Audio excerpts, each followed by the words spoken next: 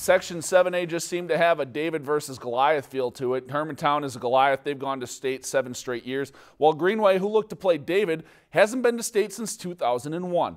The Hawks already beat Greenway once this year and haven't lost since their first game of the season. And third period, Hawks already up 3-0. Logan Judnick on the breakaway gets stopped, but Tyler Watkins, right place, right time, cleans up. Hawks up 4. Raiders would answer shortly after Nikolai Rajala tips one home. Greenway finally gets on the board. They're within just 3, but Hermantown would add another just 2 minutes later. Watkins, his second of the night.